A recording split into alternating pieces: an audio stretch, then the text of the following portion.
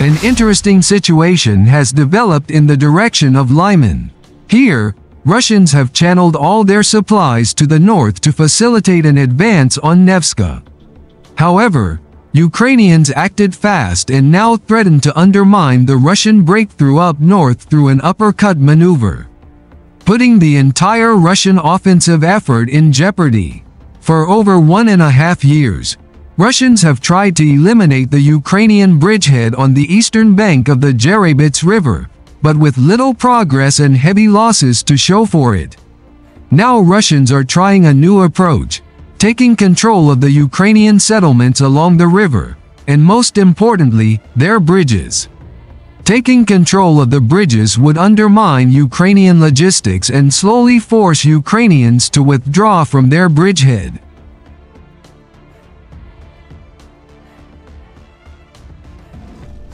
Recently, Russians have intensified their efforts up north in an attempt to break through and capture the Ukrainian town of Nevsky, which contains a bridge across the Jerebits River. A Ukrainian soldier operating in the Lyman direction also stated that Russians were supporting their effort with TOS-1, a thermobaric rocket artillery strikes, a powerful weapon system of which Russians only have approximately 30 units left. If we look at the topographic map, we can see that Russians have control of the high ground, while Ukrainian positions are stuck in the lowlands. Ukrainians further south are in a similar situation with the settlements being in the lowlands. However, a strong Ukrainian presence in the Serebryansky forest has allowed Ukrainians to dismantle most Russian attacks before they could ever reach Ukrainian lines.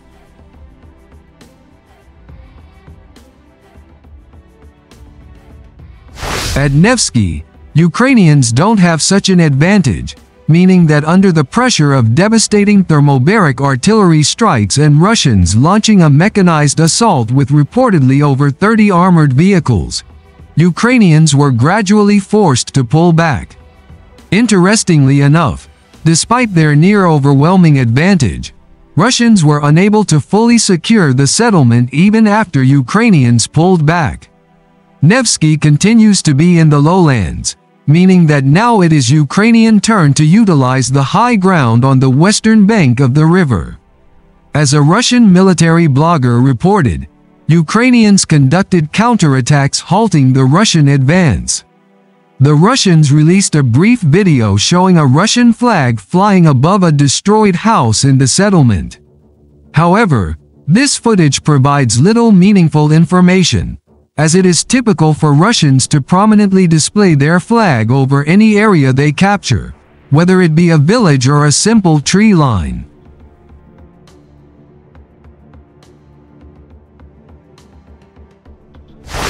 Crimea functions as the main supply base for all Russian forces in this direction from Nevsky to the Serebryansky forest.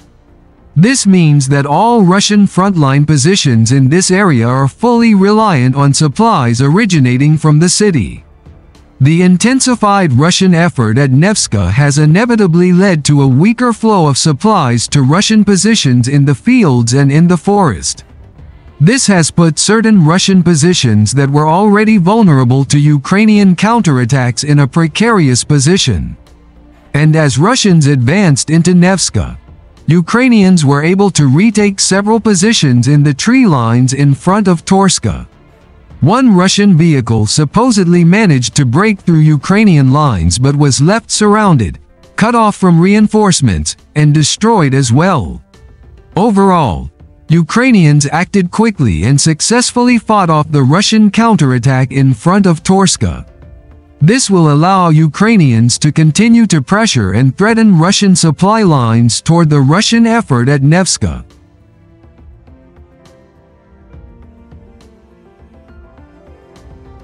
Admittedly, we have seen this before.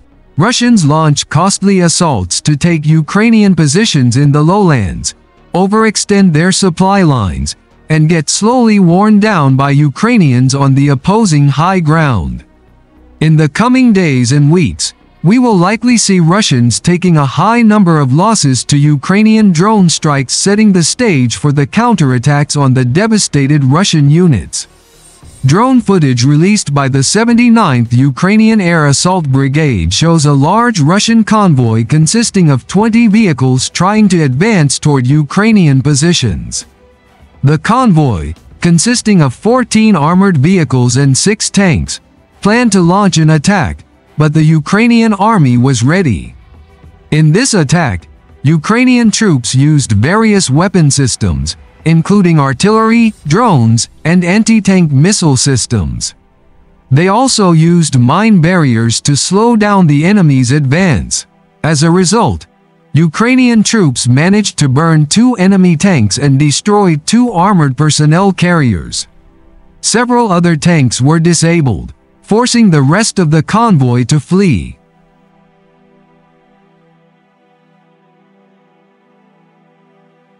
Another video also shows how Ukrainian FPV drones ambush and destroy 3 Russian tanks in the Donetsk region.